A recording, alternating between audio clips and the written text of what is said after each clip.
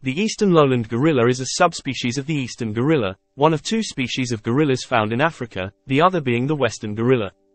The eastern lowland gorilla is native to the Democratic Republic of the Congo in Central Africa, where it inhabits the dense forests of the region. Unfortunately, the eastern lowland gorilla is currently listed as critically endangered by the International Union for Conservation of Nature due to habitat loss and poaching for bush meat.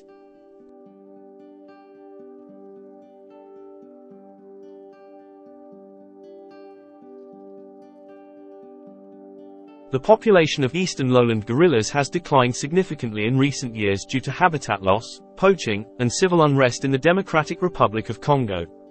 According to the latest estimates from the International Union for Conservation of Nature Red List, the population of eastern lowland gorillas is now critically endangered, with fewer than 5,000 individuals remaining in the wild.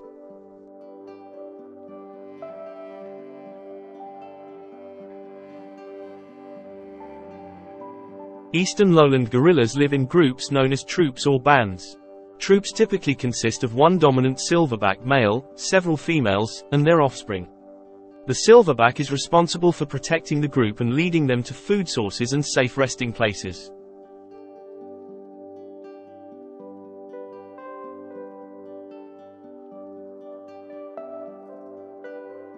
The size of eastern lowland gorilla troops can vary, but they typically consist of 5 to 30 individuals.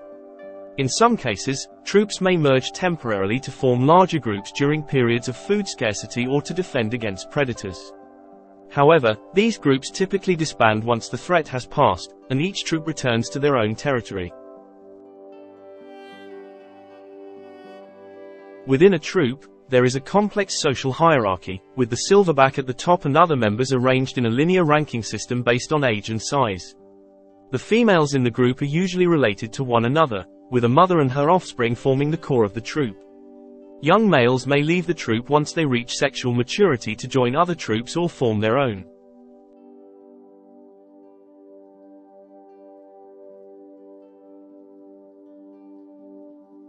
Eastern lowland gorillas are one of the largest primates and the largest of the gorilla subspecies. Adult males can weigh up to 113 to 181 kg and stand up to 1.7 meters tall when standing upright. They have a broad chest and shoulders, and their arms are longer than their legs. Females are smaller than males and typically weigh around 68 to 113 kg and stand around 1.4 meters tall.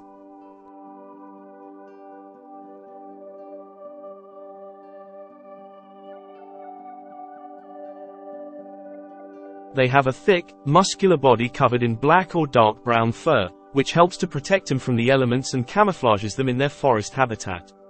Eastern lowland gorillas have a prominent brow ridge and a large jaw, which is used to crush tough vegetation such as bamboo. They have a broad chest and shoulders, and their arms are longer than their legs. Their hands and feet are large, with opposable thumbs that help them to grip and manipulate objects.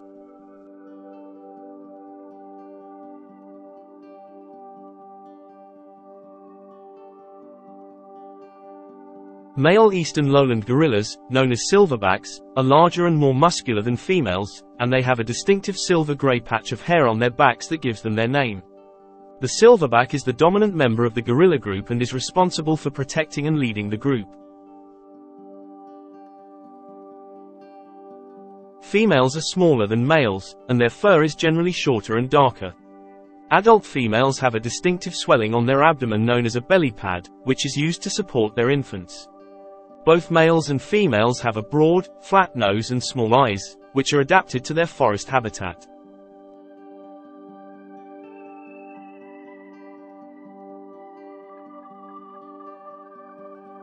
The lifespan of eastern lowland gorillas in the wild is not precisely known, but studies suggest that they can live up to 35 to 40 years.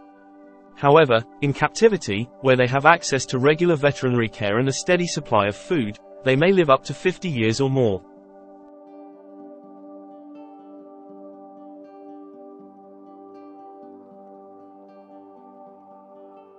Like all animals, the lifespan of eastern lowland gorillas can be influenced by a variety of factors, including diet, health, and environmental conditions.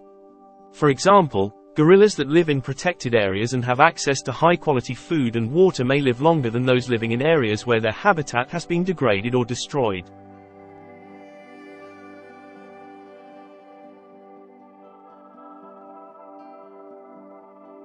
The survival of young eastern lowland gorillas is particularly sensitive to environmental conditions, including maternal care, food availability, and the risk of predation. Infant mortality is relatively high, with an estimated 30% of infants dying in their first year of life.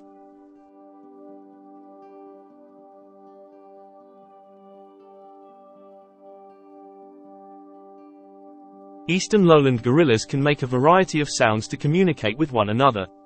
Grunts, a deep, rumbling sounds made by males to assert dominance or to warn off potential rivals. Roars, a loud, long calls made by males to communicate their presence and establish territory. Hoots, are short, sharp calls made by both males and females to alert others to the presence of food or danger. Barks, are loud, explosive calls made by males to scare off predators or to alert other members of the group to potential threats. Chest beats, striking the chest with cupped hands, which creates a loud drumming sound, is a display of strength and aggression used by males to intimidate rivals or protect their family. Whimpers, are soft, high-pitched sounds made by infants or juveniles to communicate with their mothers or other members of the group.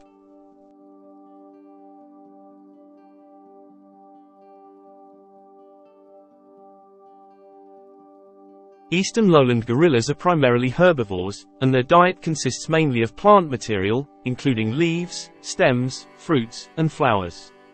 They are known to consume a wide variety of plant species, including bamboo, wild celery, nettles, and thistles.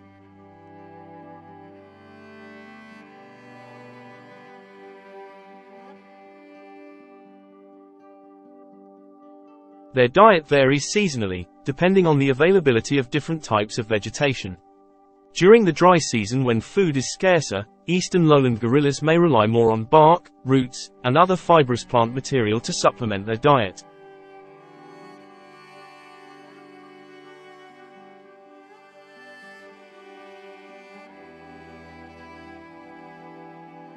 Eastern lowland gorillas have a specialized digestive system that allows them to break down tough plant material.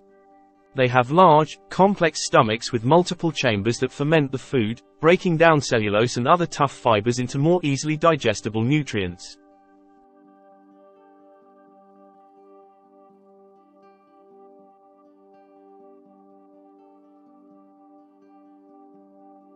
Despite their large size, eastern lowland gorillas do not need to eat a large amount of food to sustain themselves.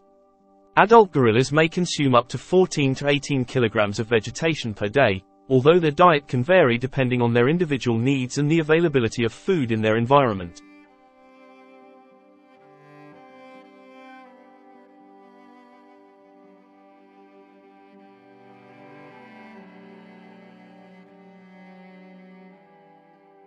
Thanks for watching. Please subscribe for even more viewing pleasure. Don't forget, like and comment. Feel free to share.